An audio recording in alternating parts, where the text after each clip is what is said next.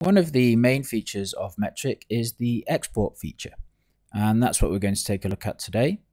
So for any of the resource pages, such as orders, subscriptions if you're using subscriptions, customers, products, coupons, carts, you can export this data.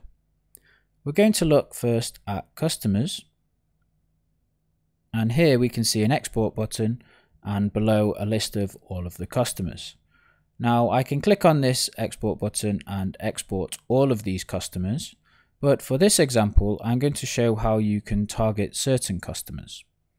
So let's say we would like to find all of the customers that have purchased a certain product.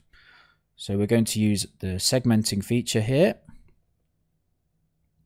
Product purchased includes text here. Okay. So there are now 203 customers that have purchased this product. Now, maybe recently a new product came onto your store and it is a similar product to this one. So you would like to target these customers, but maybe you'd like to add an extra filter here of last ordered.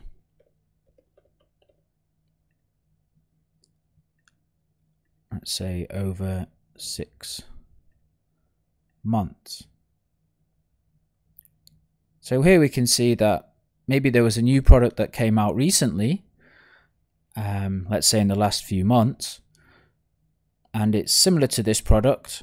So you think these people would be interested in this product, and the fact that they haven't purchased anything in the last 6 months suggests that they may well be interested in this product, but they just haven't, maybe they just don't know about it, and you would like to let them know. Okay, so by doing the export here, we will get a list of all of these customers plus a lot of other information, which we can then put into, maybe you have a third-party marketing app, maybe you would like to retarget through Facebook ads or other third parties. So we can now click on the export button and we have some options. If I click the download button, this will just automatically do a CSV download for us, or I can click email and it will automatically send an email to me with a link for the download, or I can create an automatic export. Here we're going to take a quick look at the recurring automatic export.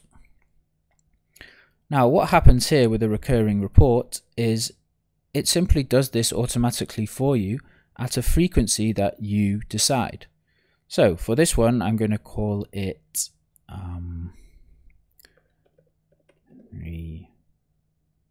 customer 6 months. I'm going to choose an export method.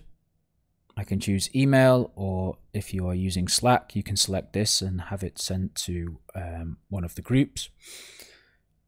Who am I going to email it to? Well, I'm going to email myself. And you can add multiple just by adding a space.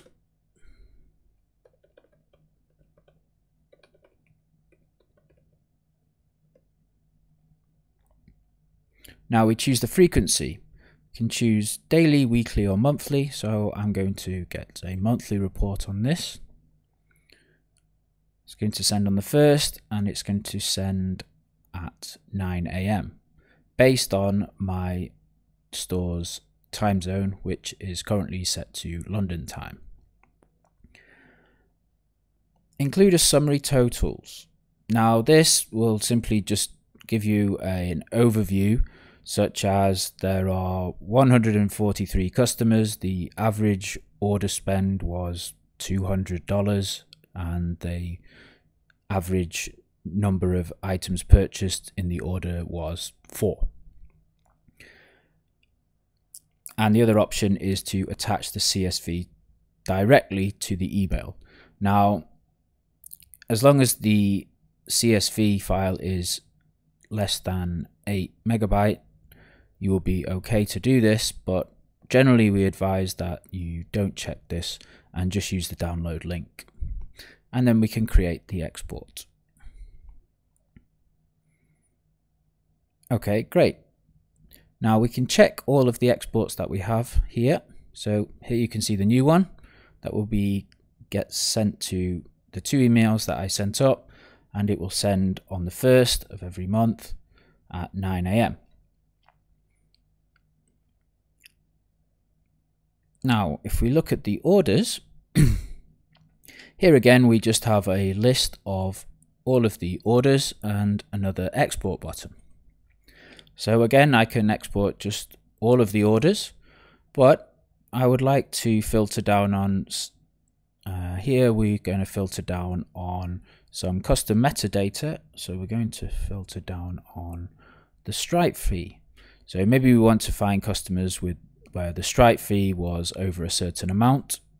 So I'm going to try greater than 1. Okay, so we have 2 orders. This is good for my example. And we're going to do an export on this. Now, we can see that there are different options, and there's an extra option here of the 1 row per line item. Now, I'll come back to this shortly, but there is another tab here for all settings. And here we can include meta.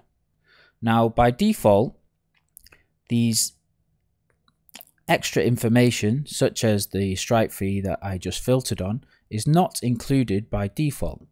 Maybe I'd like to include it as one of the columns in my export. So I can search for this, Stripe fee, and that will be included as an extra column. Now we come down to the 1 row per line item. In some orders, I will have a look quickly back here. For example, this order here, you can see that 3 items were purchased. So there would be 3 line items for this order. Sometimes you would like it all to be grouped in 1 row, and sometimes you would like to have it separated out into 3 different rows.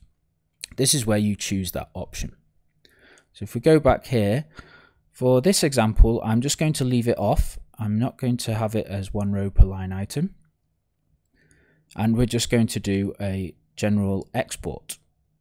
Okay, so I'm going to download this export.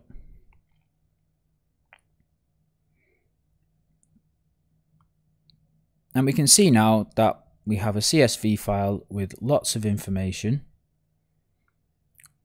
Basically all of the order information, but not all of the custom meta information. And right at the end, here we have the extra one that we have added. Okay, now we're going to do this order with the 1 row per line item.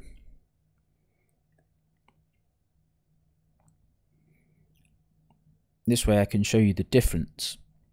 So this time when we click on it, it no longer is there just 2 rows, there are now 4 rows. Why are there 4 rows? Well, as we remembered before, the order that we looked at for Robert Peterson, he ordered 3 items, so it has split this up into 3 different rows. And as you go further along, you will see all the information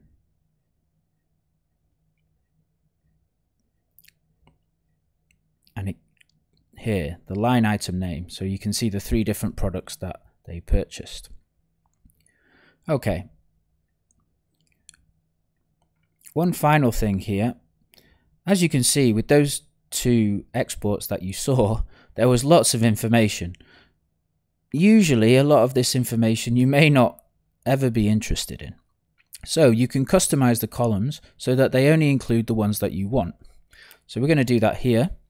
We're going to select the shipping address first name, the shipping address last name, and the billing address email, and we'll have one more of what should we choose? Total. I'm not going to have the 1 row per line item for this one. The other thing that I would like to mention is the delimiter. Currently it is set at a comma.